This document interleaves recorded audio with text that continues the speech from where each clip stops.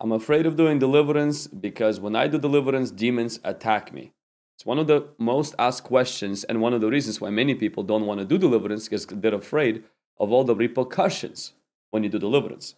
And so I will answer that in just a moment. But before I do that, don't forget to subscribe to this channel and then like this video. Engage with me in the comments below and click on the bell so you can be notified anytime we go live or when we upload new videos. When it comes to ministry of deliverance, there's a very traditional teaching, and it's also, I believe, a misconception that breeds fear. Jesus said one time that the tradition of man made the word of God of no effect. And I believe this is one of those traditions that I have witnessed in the ministry of deliverance that cause more damage, and it's used by the enemy to infiltrate fear in the people of God, and people become self-fulfilling prophecies, or they begin to see the fulfillment of these ideas that they have when they encounter deliverance ministry or they begin to do deliverance and then they get attacked. Now, first and foremost, I want to tell you something that deliverance ministry, Jesus told us to do it the same way He told us to make disciples, to heal the sick, and He told us also to love our neighbors.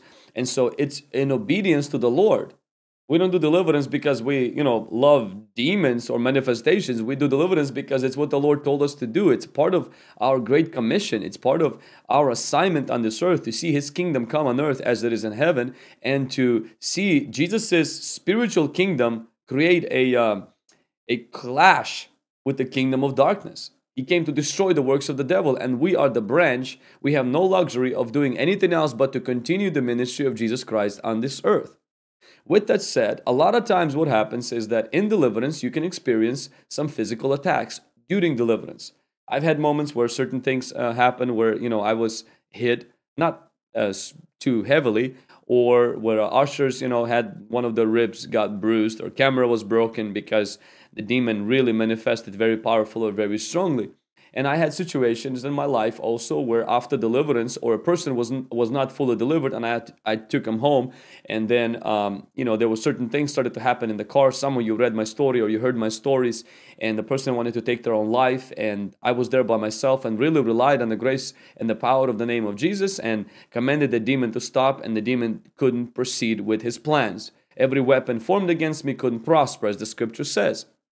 And so now, concerning after you finish doing deliverance on somebody or you're involved in deliverance ministry, people in Christianity, and I've heard this from a lot of different people, are afraid and they expect assaults and attacks upon themselves because they were doing ministry.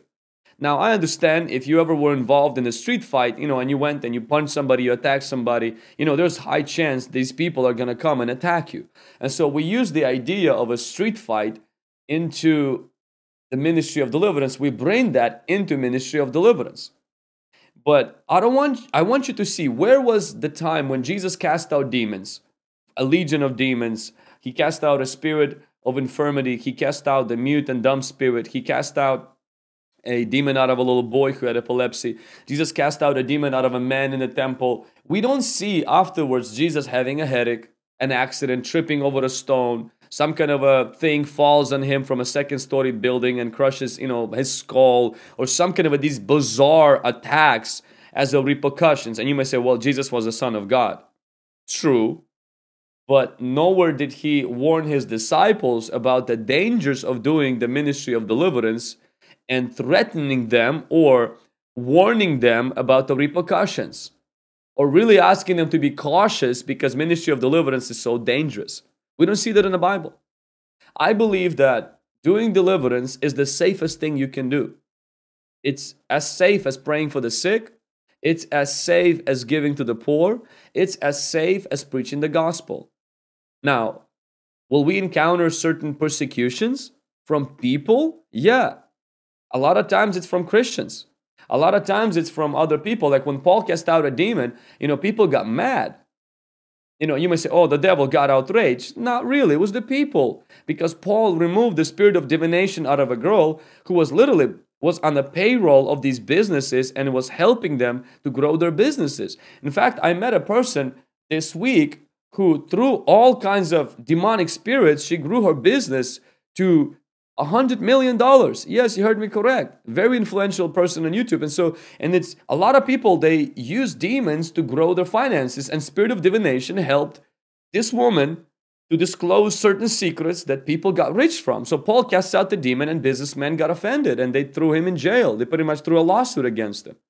And so ministry of deliverance can experience natural consequences, and mainly from people. And a lot of times it's from Christians who are going to be attacking ministry of deliverance. What about demons themselves? I don't want you to live in fear of casting out of demons, that demons will come back and attack you. And this is why. Because in the Bible, Luke chapter 10 verse 19, it says, "Behold, I give you the authority to trample upon serpents and scorpions, and over all the power of the enemy." And watch this. "And nothing shall by any means hurt you." Now that's what Jesus said. That's not what some kind of a grandpa said in the village. That's not what this guy casts out so many demons and he warned me. That's great. That's awesome. I'm pretty sure this guy is a great guy. But I'm talking about Jesus right now. These words are in red in your Bible. That means that Jesus holds the authority on the issue of deliverance, because Jesus commissions us, to deliver the captives. Now, watch this. This instruction is given to the 70 disciples. I call them the nameless disciples. Jesus referred to them as babes when they came back and said, "Demons, obey us in your name."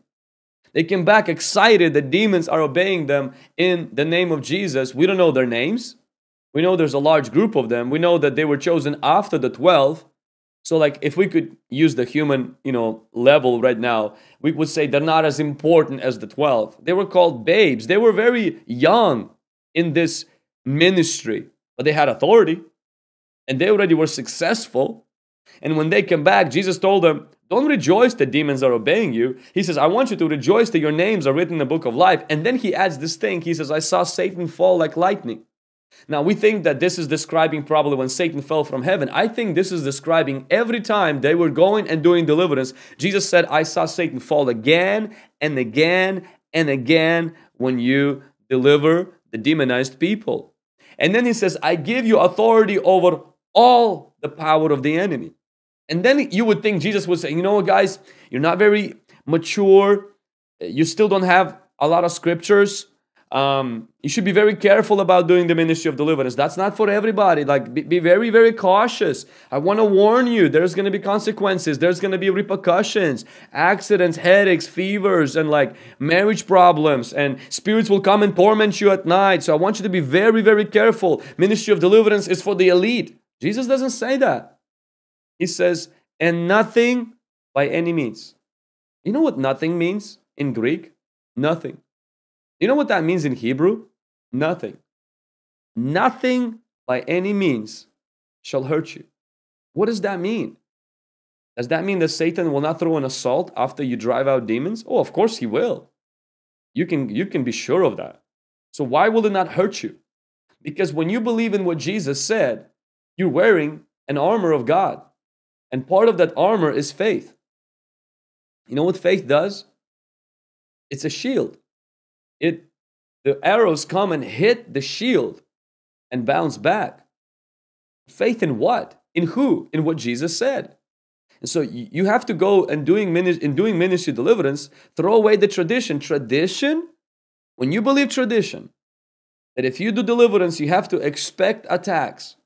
And then you use these verses like, look, Jesus went and he was baptized, then he was attacked. Elijah went and killed the prophets of Baal and he was attacked. And then we use that to say, look, Israel, came out of Egypt and then they were attacked. And we use all these verses and they sound super spiritual. After great revival comes great trials. And so we applied that to the ministry of deliverance. And this is the crazy part that I've seen. People who believe that always have stories of how that is the truth in their life. And those experiences, they confirm their belief. Even though that belief is not based on the scripture. So you may say, how does that work? Because according to your faith, a lot of times that's how it works. You throw away the word of God and you put on tradition. Tradition is not bad, don't get me wrong, but if you want to last in the ministry of deliverance, you have to trust Jesus, not tradition. We used to do that ourselves. Before each conference, specific prayers of covering ourselves with the blood. Because these witches will come and penetrate us. It will cause accidents. And then after conferences, we would all get sick. Get attacked, like literally accidents. Just bad stuff would happen. And of course, to us, there was a sign that we really, caused damage to the kingdom of darkness and he's attacking us. And then one day, the Lord dealt with my heart and he said, what if that's not true? And I was confronted with this verse and I'm realizing that I don't believe this promise. And so I started to teach our team to do the opposite.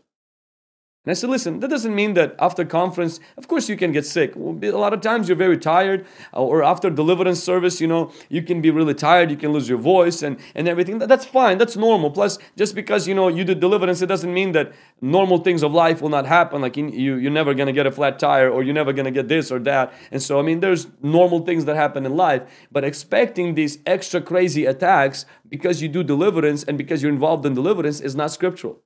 Don't expect attacks. Expect God's favor. Why? Because you're doing God's will. Expect what Jesus said. No weapon formed against you shall prosper, and nothing by any means shall hurt you. I started to teach our team, and today we don't see that. I'm not saying that we're exempt from trouble. Of course not. We're not exempt from suffering.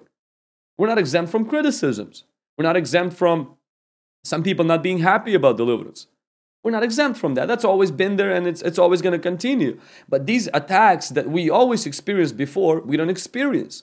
And today, if we would have we just came from Raise to Deliver a few days ago, and I think there was more deliverances taking place in that one weekend that we did before, in 10 years.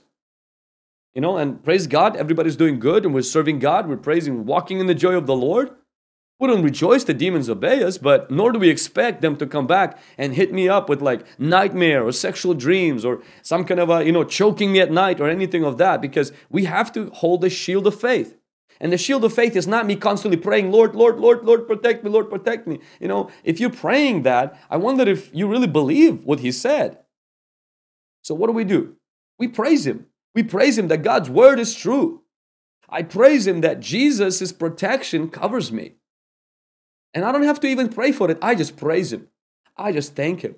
And I walk with this expectation. Nothing, by no means, shall hurt me when I do what Jesus called me to do. So please throw away tradition and accept the word of Jesus Christ and walk like Jesus did, full of joy, rejoicing in your authority and rejoicing in what God is doing through you. I want to encourage you to continue ministry of deliverance. Maybe you stopped. Perhaps you were poisoned with these teachings and the enemy used it to stop you from, driving him out, from resisting him. And you live with this phobia and fear, and you call that the fear of God, and you call that being serious about spiritual warfare. But in reality, do you really trust him? I want to invite you to trust in what Jesus said. Perhaps you made the word of God of no effect because of your tradition. God's word is so powerful, but you got to trust it. And this shield of faith, trust in God's word, will defend you when you sleep, when you walk. The same way you have an immune system. Immune system fights for you. Even if you don't realize it, you can be doing completely other stuff and the immune system constantly fights for you. It's in you. I believe the shield of faith, trust in what Jesus said, making up your mind that God protects me. His promise guarantees that, and nothing will happen that he did not allow. Now, does that mean that I'll never get criticized or people always will understand and like me after I do this stuff? Of course not. But that's normal. We're promised persecution, so persecution is normal. But I'm talking about an assault of demons and curses. Those things we should never expect. We should expect God's protection, favor, and blessing. And we should thank him for that and throw away traditional teaching and accept the words in red, the words of Jesus. I hope you enjoyed this video. Let me know, what are some of the traditions you have believed that maybe are not true in God's word? Did you believe this before? Has this video made a change? Are you going to go into that verse now and reread it so you can renew your mind? Let me know your thoughts in the comments below. Don't forget to like this video. Share it with your friends, your family on social media. And as well, don't forget to subscribe. Until next time.